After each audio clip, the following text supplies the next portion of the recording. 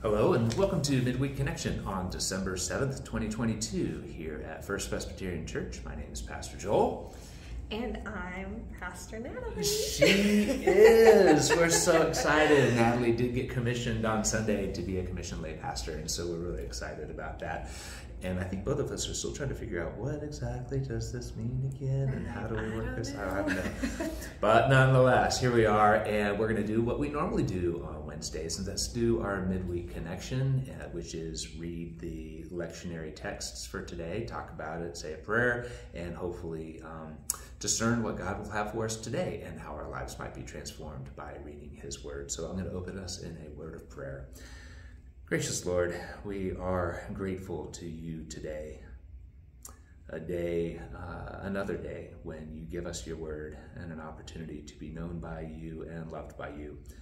Lord, I pray that as we read these words today, that by your Spirit you would give us a good and a right interpretation.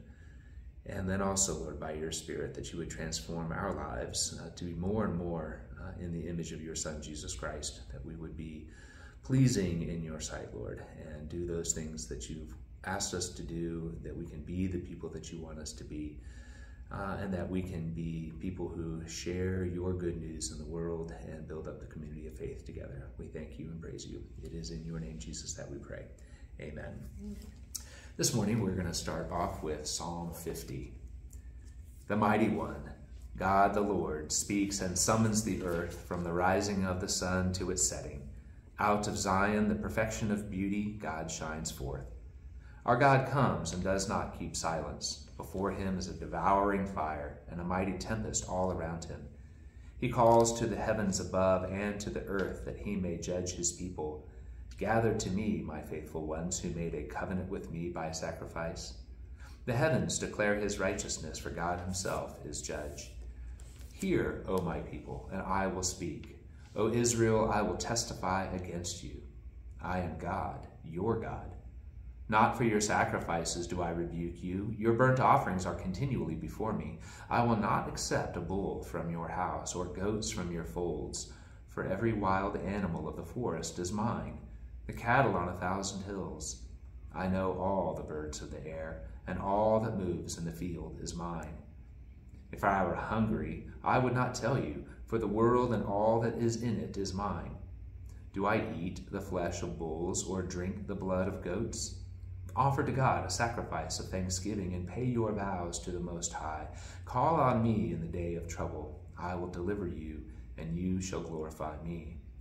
But to the wicked, God says, what right have you to recite my statutes or take my covenant on your lips? For you hate discipline, and you cast my words behind you. You make friends with a thief when you see one, and you keep company with adulterers. You give your mouth free rein for evil, and your tongue frames deceit. You sit and speak against your kin. You slander your own mother's child. These things you have done, and I have been silent. You thought that I was one just like yourself, but now I rebuke you and lay the charge before you. Mark this then, you who forget God, or I will tear you apart, and there will be no one to deliver. Those who bring thanksgiving as their sacrifice honor me. To those who go the right way, I will show the salvation of God. Psalm 147, verses 1 through 11. Praise the Lord. How good it is to sing praises to our God, for he is gracious, and a song of praise is fitting. The Lord builds up Jerusalem. He gathers the outcasts of Israel. He heals the brokenhearted and binds up their wounds. He determines the number of the stars. He gives to all of them their names. Great is our Lord and abundant in power. His understanding is beyond measure. The Lord lifts up the downtrodden. He casts the wicked to the ground. Sing to the Lord with thanksgiving. Make melody to our God on the lyre. He covers the heavens with clouds, prepares rain for the earth, makes grass grow on the hills. He gives to the animals their food, and to the young ravens when they cry. His delight is not in the strength of the horse, nor his pleasure in the speed of the runner. But the Lord takes pleasure in those who fear him, and those who hope in his steadfast love. Our Hebrew scripture prophetic word today comes from Isaiah chapter 6, verses 1 through 13. In the year that King Uzziah died, I saw the Lord sitting on a throne, high and lofty, and the hem of his robe filled the temple. Seraphs were in attendance above him. Each had 6 wings. With 2 they covered their faces, and with 2 they covered their feet, and with 2 they flew. And one called to another and said, Holy, holy, holy is the Lord of hosts. The whole earth is full of his glory. The pivots on the thresholds shook at the voices of those who called, and the house filled with smoke. And I said, Woe is me! I am lost, for I am a man of unclean lips, and I live among a people of unclean lips. Yet my eyes have seen the King, the Lord of hosts. Then one of the seraphs flew to me, holding a live coal that had been taken from the altar with a pair of tongs. The seraph touched my mouth with it and said, Now that this has touched your lips, your guilt has departed, and your sin is blotted out. Then I heard the voice of the Lord saying, Whom shall I send? And who will go for us? And I said, Here am I, send me. And he said, Go and say to this people, Keep listening, but do not comprehend. Keep looking, but do not understand.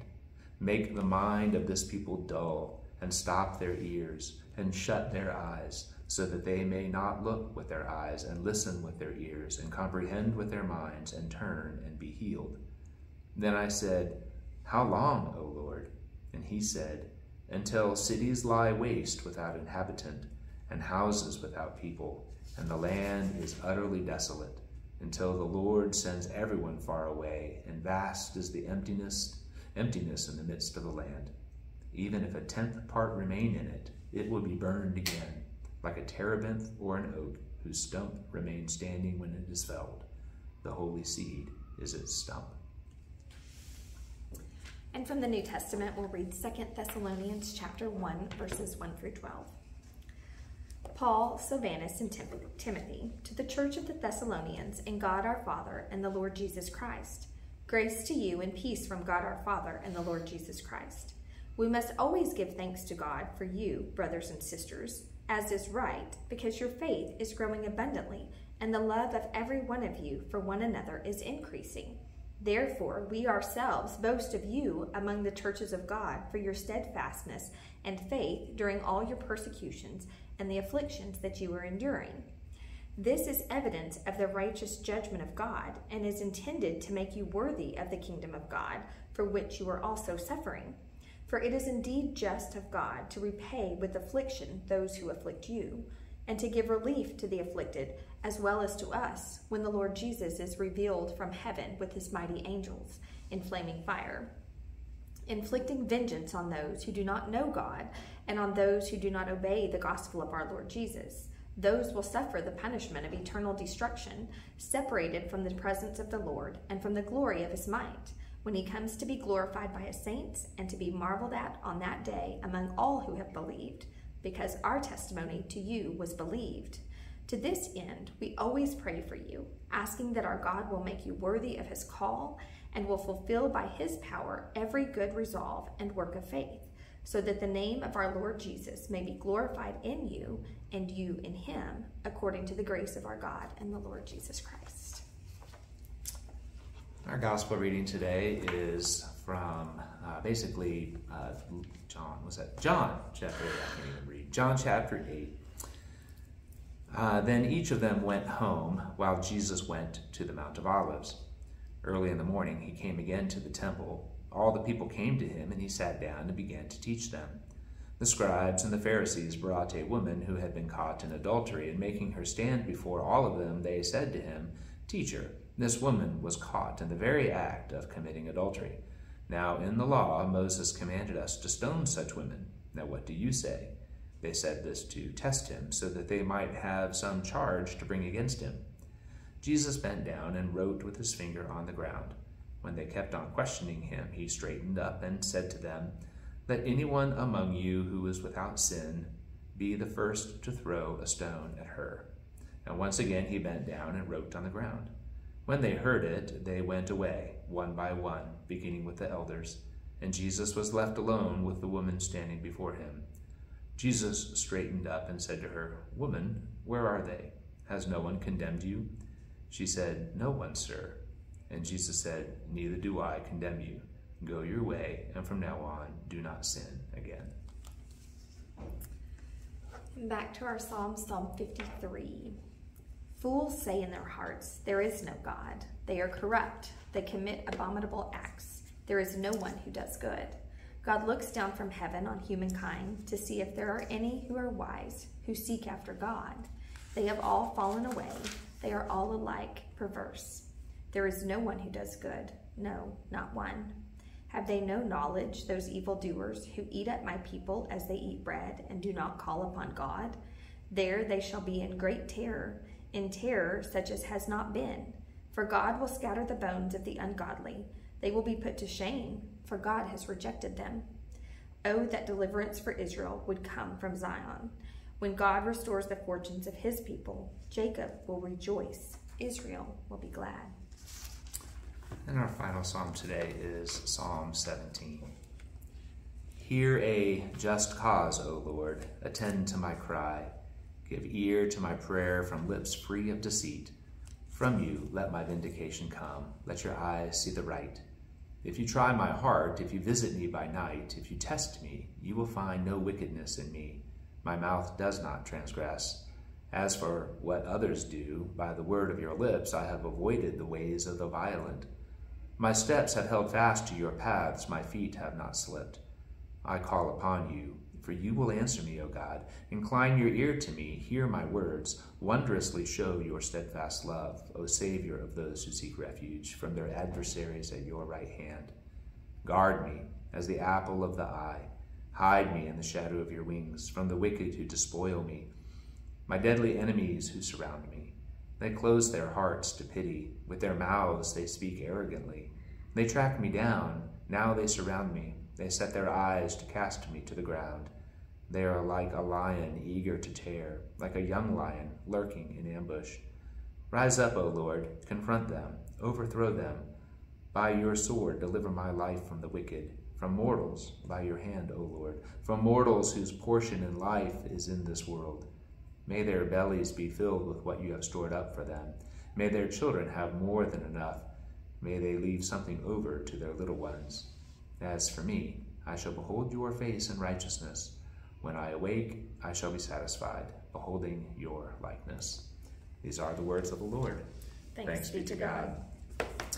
Correct me if I'm wrong, Natalie. Aren't these basically the same exact Psalms that we read last week? It really, I know, as we were reading them, I'm like, we just did these. I think we just did these. Now, the other texts are different, so yes. Clearly it's a different day. Yes.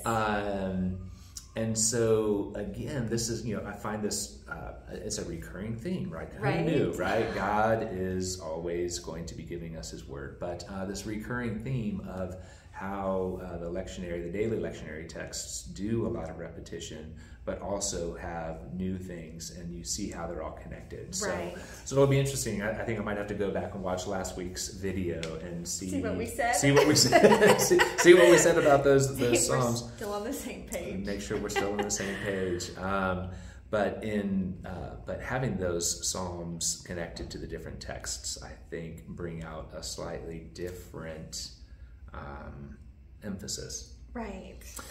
So why don't we go ahead and start with then Isaiah chapter 6. And this passage is beloved by many because it has the seraphim standing before the Lord, or flying before the Lord, crying out, "Holy, holy, holy is the Lord of hosts. The whole earth is full of his glory."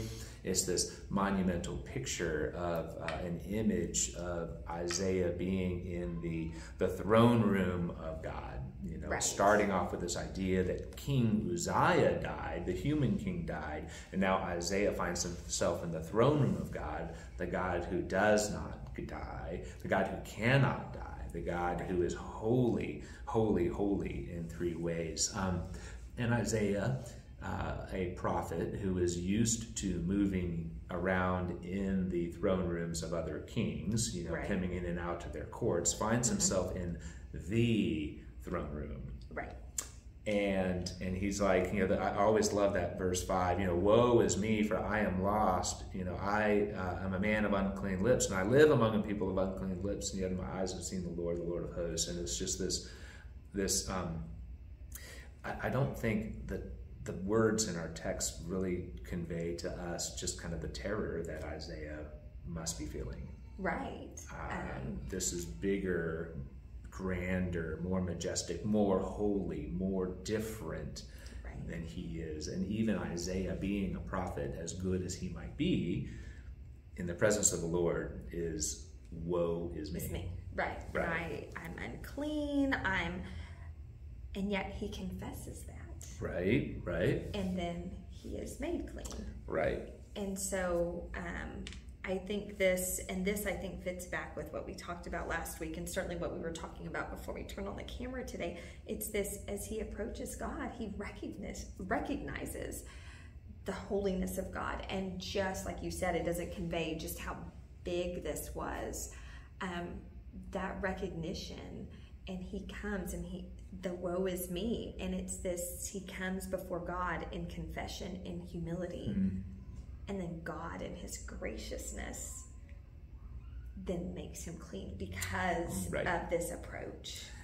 Yeah, I think that's a huge point to think about. It's he comes in and confesses. Yeah. And then too, as you go down, you look down at verse 8, I heard the voice of the Lord saying, whom shall I send, and who will go for us? Mm-hmm. And the same thing, that here I am, send me. Right. And that obedience, that submission to, what is he signing on for? He doesn't know. He doesn't know yet. He doesn't know, right? He's gonna know. He's gonna know shortly. Right.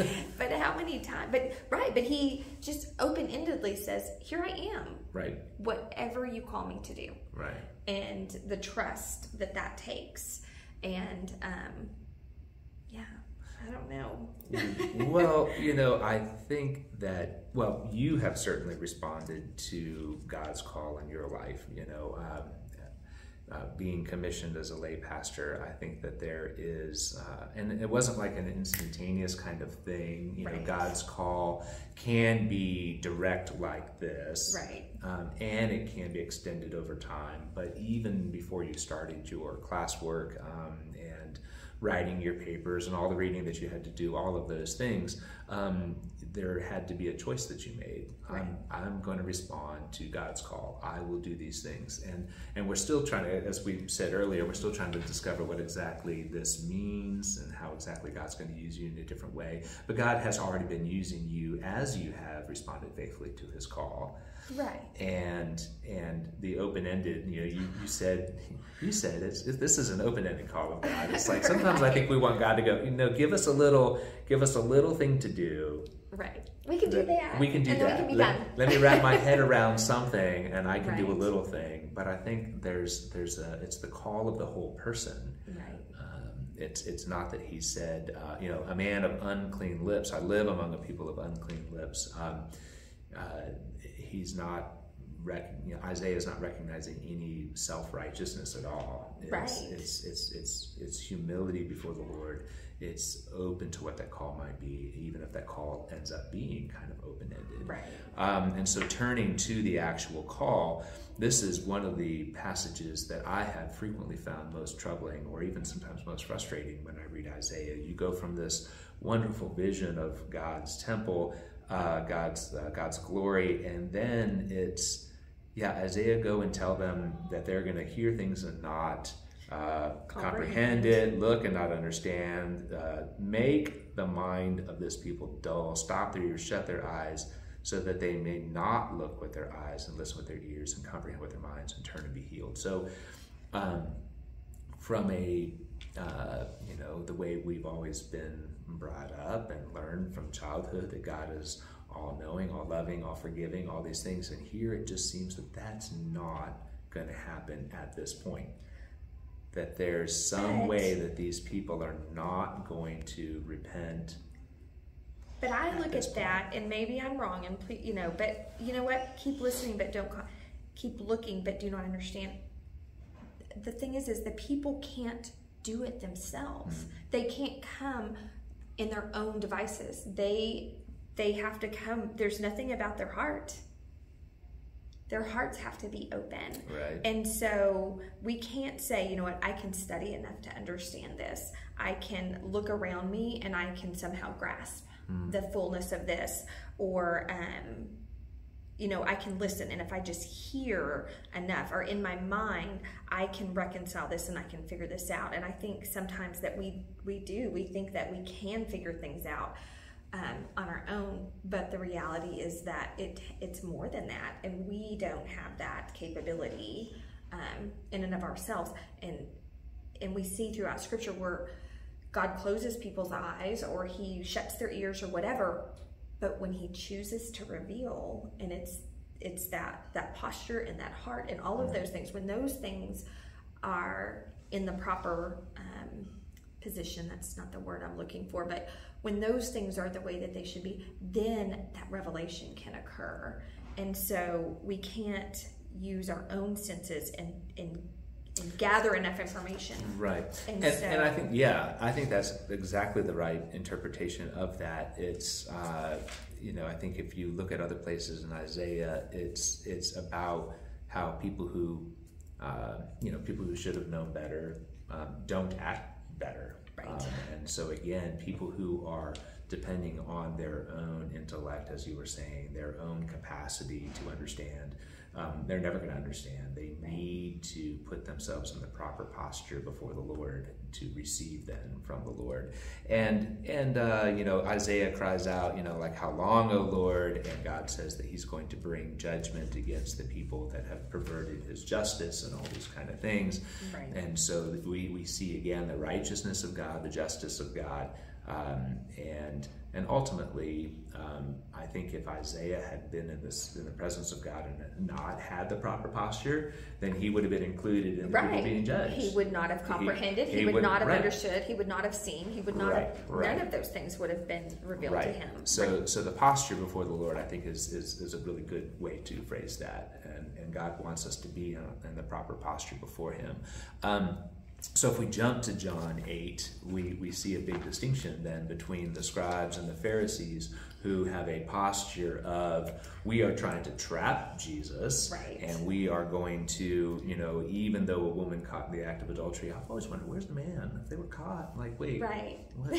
That you can't do that by yourself. You can't do that by yourself. It's hard. It's right. So, but people in a posture of trying to trap Jesus and have some charge to be able to bring against him. Well, and using this woman as woman to assert their power, right, and against her and against Jesus, right, both of those. And then ultimately, then compared to a woman who obviously shamed, humbled, humiliated, threatened with death, physical death, stoning. That's awful. Real pleasant, right? And so we just see a contrast between those two people who put themselves in a posture of authority, and one who then has a posture of humility and weakness. Even though that was kind of thrust upon her, it's not like she went seeking out Jesus this way. But she was brought before Jesus this way. And how does Jesus treat her? Well, and she doesn't try to deny. She doesn't try to speak up for herself. She just... Right. Here it is. I'm at your mercy. Right. And then Jesus does give her that mercy. And I think that's a great contrast between the Isaiah 6 and John 8. It's, what is our posture? What do you think Jesus wrote on the ground? People have talked about that, where they say we have no evidence of anything that Jesus permanently recorded. All we have him writing is something on the ground, and we don't know. We just don't know what it was. It's interesting. It is interesting. What do you think he wrote? I don't know. I'm like, how does that play in? I'm like, did he write something that they read and they were like, or I don't know. I found it interesting that he was writing on the ground, and then they come back to that. So it's just interesting. Right. I don't have an answer for that. Now, some people say that Jesus was trying to draw everyone's attention away from the woman, so they could no longer be gawking at her, but they would be trying to figure out what Jesus is writing. And so there's a redirect of attention. So maybe again the posture. He sits. He doesn't rush. He writes. He waits. Maybe too, he bends over to write. So it's like if somebody is talking to you and they just bend over and they start writing and they're not looking at you. Right. He didn't give weight or credence to Interesting. their charges. I don't know, maybe. Or certainly didn't give the honor that maybe the scribes and the Pharisees wanted for themselves. Right, they were looking for. Yeah, he just kind of ignored them. But when he straightened up and said, "Let anyone among you who is without sin," and he drops that little bombshell there. Go ahead. Yeah, and then goes back to what he's doing. It's the body language is interesting. It's a great picture. It's a great posture picture again. You get a crowd that's totally fired up and out for blood. I don't know if you've ever been caught up in a mob mentality or mob situation where stuff's going on. I've read some articles that talk about normally sane people sometimes, if they're surrounded by mobs doing stuff, next thing you know, they're throwing bottles and breaking stuff, and they're like, "Wait, what did you do today?" I don't even know. Why did you do that? I don't know. Right. How strange it is that humans can get into that that frenzy, right? Crazy stuff. So if we jump over to the Thessalonians, and I think comparing this to the others, we have Paul giving great thanks to the church in Thessalonica about how their love and their faith is growing and all of these things because of their steadfastness in the face of persecutions. Right. And again, I think that really plays into the posture. Right, because even in those difficult times, even in this affliction, there is this steadfast. They are standing fast. They are still looking to God. They are still recognizing His role and His call and His Jesus is revealed and right. It's certainly a posture of humility. People who are being persecuted generally are powerless to stop that, and so they have to come before the Lord and cast their burdens on the Lord. Right. They have no recourse to try to stop that persecution against themselves. They have to be before the Lord. And then even this idea of God will ultimately bring judgment against those who are doing the persecution and be delivering righteousness to those that have withstood that persecution. The day of the Lord, and you think about back to Isaiah 6, what's the day of the Lord going to look like? It freaked Isaiah out, and he's like, oh my gosh, it's like, and Isaiah was a good guy. What's that going to look like at the end when God comes to ultimately bring justice and judgment against the oppressors and righteousness to those who have withstood? So the posture, I think that's a good place to emphasize today. Right. But even knowing in this Second Thessalonians letter how the persecutions that the people in the church face are useful for creating within us the proper posture that we should take. And that's a challenge. That's hard, especially in our culture today, where nobody likes to, nobody likes it anyway. Nobody liked it then. Right. Nobody likes it now. Right. But where are we? And I think about churches around the world that are being more intensely persecuted, that their faith is growing and people are joining and things like that. And I just wonder what should the normal Christian posture be? Right. If there was threat of violence or risks, which I don't think that we face that. We come to church Sunday morning. We participate in community of faith, and nobody's stopping us from doing that. There's no harsh reality that we choose to do that. But there are people in the world that do live with the true risk of threat and bodily harm and all of that, and yet they risk it. And so in the American culture, I don't know, would we stand fast?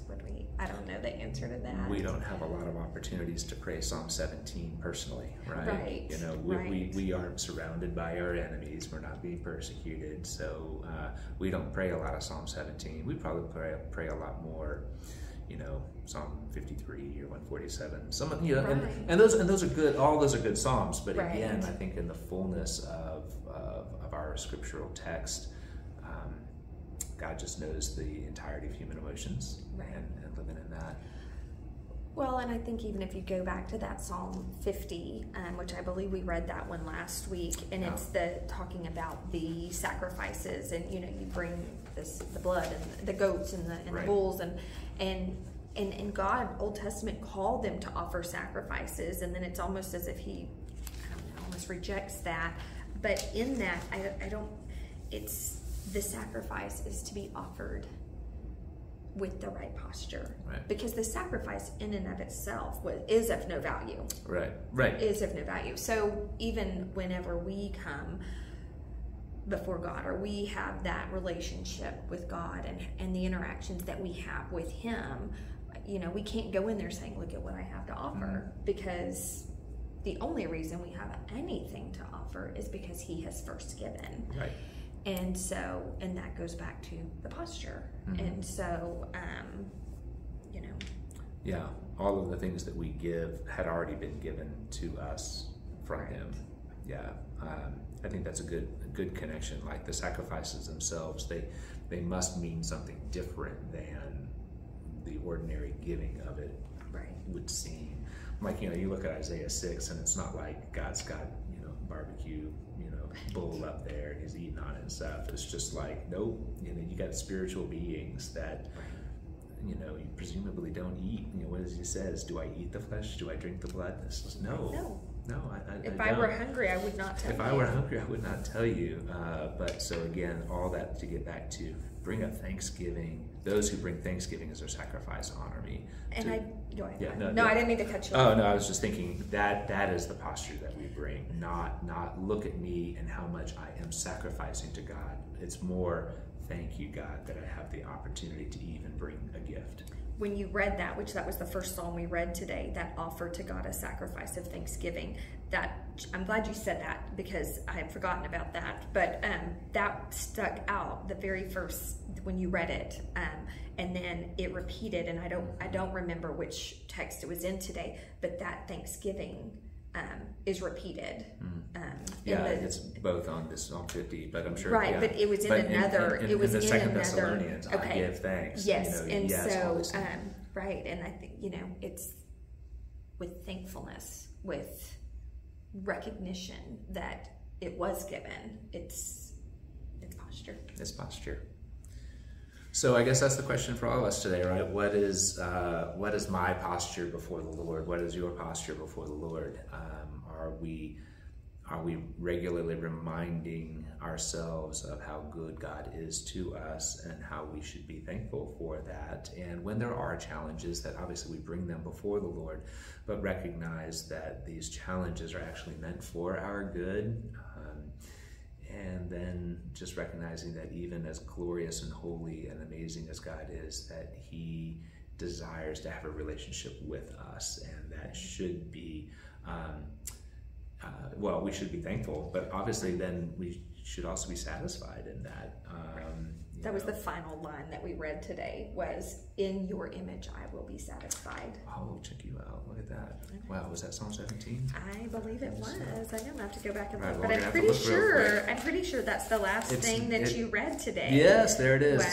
As for me, I shall behold your face in righteousness. When I awake, I shall be satisfied, beholding your likeness. Check you out. That's good. That's good stuff.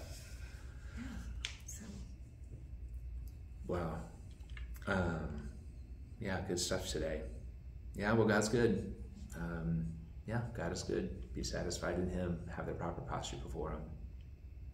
And when we do mess up, just be grateful that he's such a forgiving and loving God. Right. He is gracious. He is gracious. Well, why don't you go ahead and close with some prayer? All right. Thanks. Gracious Lord, thank you for your words to us today. Thank you for this opportunity to share together and with those who are watching, whether now or in the future. I pray that as we read these words and we come before you, that we do recognize your glory and your holiness. Holy, holy, holy are you. And that in that recognition that we do take the posture of humility and thanksgiving and love and honor for you. And I pray that as that happens, that we do begin to be transformed into your likeness, and that then also translates into love for others, and that as we interact with other people, that we can do that in a way that Jesus demonstrated so well. And in his holy name we pray. Amen. Amen. Well, thanks for joining us today. If you've got any questions or concerns, please do reach out to the church. We'd be happy to listen to you and to pray with you. I hope you all have a blessed day. Take care. Bye-bye.